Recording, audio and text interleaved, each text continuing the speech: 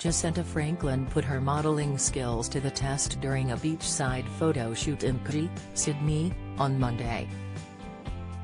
The model, 31, climbed a rock before posing in a gorgeous black one-piece swimsuit at Wyllie's baths. She flaunted her fit physique while wearing the black piece from Australian swimwear label Wyllie. The former Miss Universe Australia had her newly dyed red hair styled in a messy, ocean-swept look. She accessorized with a gold chain necklace and several gold rings.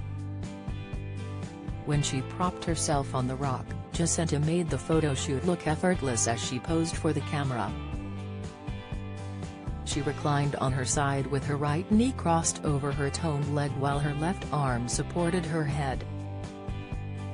She then switched positions, laying on her back while she brushed her fingers through her hair.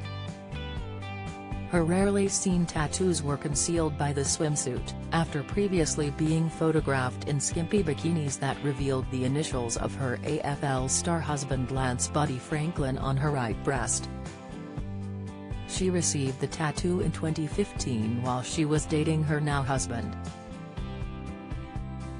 The design appears to resemble a heart or infinity symbol thanks to the positioning of the letters L and F.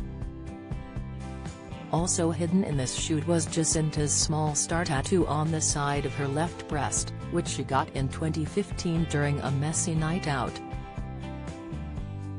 The former Miss Universe Australia confirmed on the Today Show at the time she'd made the regrettable decision to visit a tattoo parlor while drunk.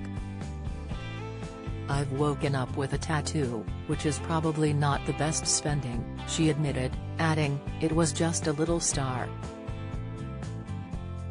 Jesinta looked right in her element during Monday's photo shoot as she modeled the bikini by swimwear brand Wyllie.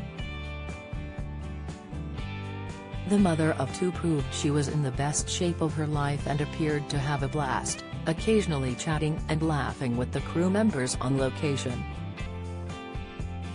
Jesinta rose to fame in 2010 when she was crowned Miss Universe Australia. She married Buddy of the Sydney Swans in 2016 after 4 years of dating.